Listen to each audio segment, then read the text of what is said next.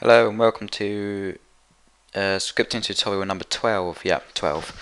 Okay, so in this tutorial we're going to be learning about embedded if statements. So an embedded if statement is basically an if statement within an if statement.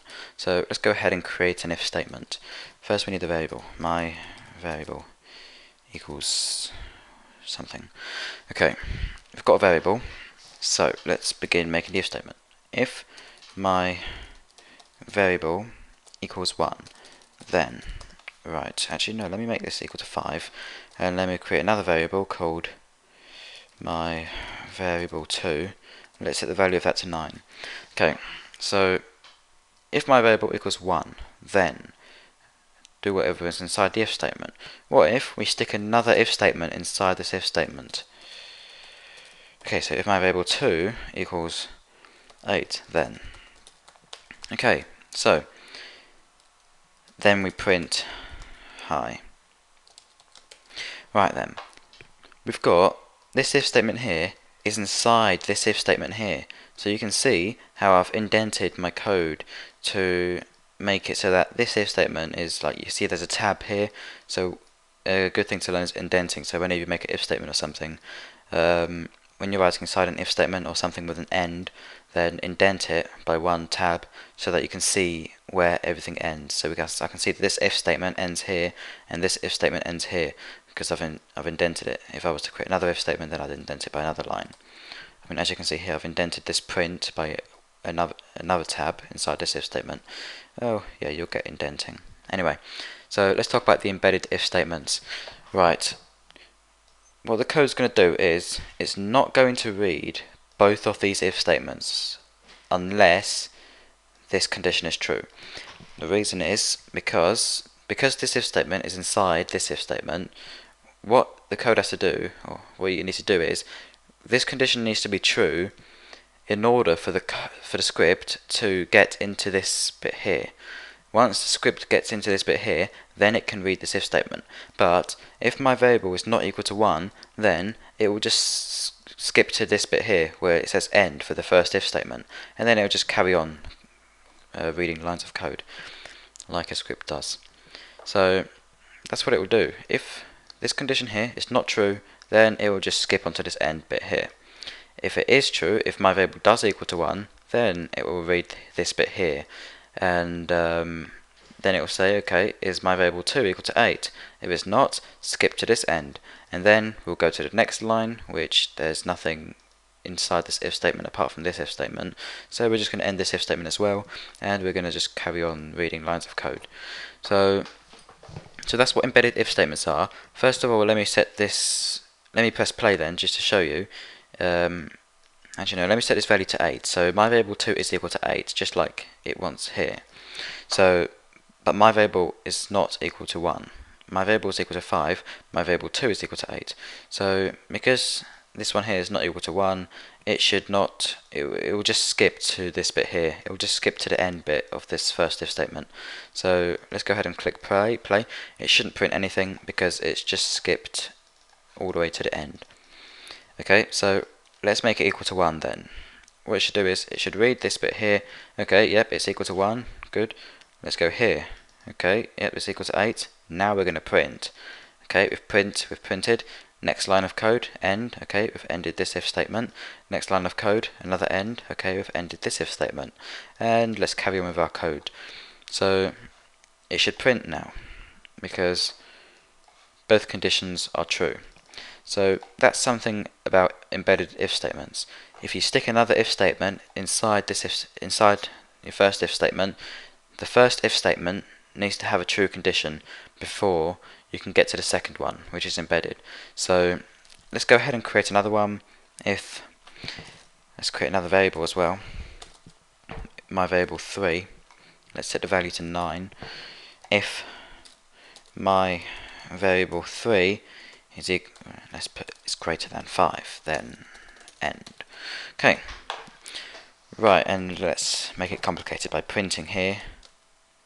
Actually no, let's print second if, because this is still in the second if. Everything here is inside the second if. So we've got my variable 2 is equal to 8, okay, this if statement is inside the second if statement, and this print function is inside the second if statement as well. I can make another print function here, which is inside the first if statement.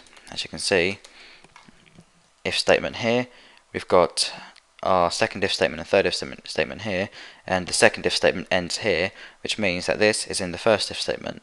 It's quite simple, really. I mean, just because it looks a bit dodgy, it's quite simple. So let's say, okay, my variable is equal to 1. Let's set this to 5. So it shouldn't run the second if statement. Therefore, it shouldn't print the second if statement print function. So let's run first if printed. Okay, we got up to the first if, but we didn't get up to the second if because my variable 2 is not equal to 8. So let's set it equal to 8. Now it should print the second if. Let's put print function inside the third if. Okay, play, prints the first, second and third. Now the reason it's printed the third one first, the second one second and the first one third is because what we've done with the code is we've said, okay, if my variable 1 is equal to 1, if my variable is equal to 1, then if my variable 2 is equal to 8, okay, we haven't printed anything yet, okay, it is equal to 8, then if my variable 3 is greater than 5, yes, it is greater than 5, now we've got to the printing bit. So it's going to print the third if first, then it's going to end the third if statement, then it's going to print the second if statement, then it's going to end the second if statement, then it's going to print in the first if statement, then it's going to end the first if statement. So that's what it does, and yep, these are just embedded if statements. It's just an if statement within an if statement.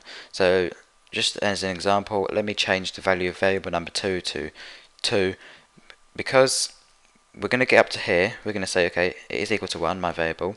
We're going to get into this bit here. We're going to read this, okay, it's not equal to 2. My variable 2 is not equal to 2. So it's just going to skip the second if statement completely. Even though my variable 3 is greater than 5, we're not actually going to get to the third if statement because we couldn't pass the second if statement. Okay, so we've just skipped the second if statement. It doesn't exist in the code. We've just got to the first if. We've printed this because that's true, and then we're going to end and carry on. So yeah, that's how embedded if statements work then. You need to have the first if statement needs to be true to get to the second bit. So say I stuck this third if statement into the first if statement. Okay. Now the second if statement doesn't have to be true anymore because this if statement here is inside the first one. So what it's going to do is it's going to run the first one. Okay, good. If my variable 2 is equal to 8, no, it's not equal to 8, we're going to skip to the end. Now we're on a new bit of new line of code. If variable 3 is equal to 5, then print third if, well, not equal, greater than. So yeah, this is true, so it will print third if, but it won't print second if. So you should have a greater understanding now on embedded if statements. If you don't, then just rewatch this tutorial and keep practicing. Practice makes perfect. Yeah, just keep practicing and practicing and practicing. That's all you've got to do. Constantly practice and experiment with a ton of stuff, whatever you can experiment with, making stuff transparent, like I always say. Okay, so I think this is the last tutorial on if statements. Well, it should be. Yeah, we'll make this the last tutorial on if statements. Okay, so I'll see you in the next tutorial then, where we're going to be doing something a bit more interesting.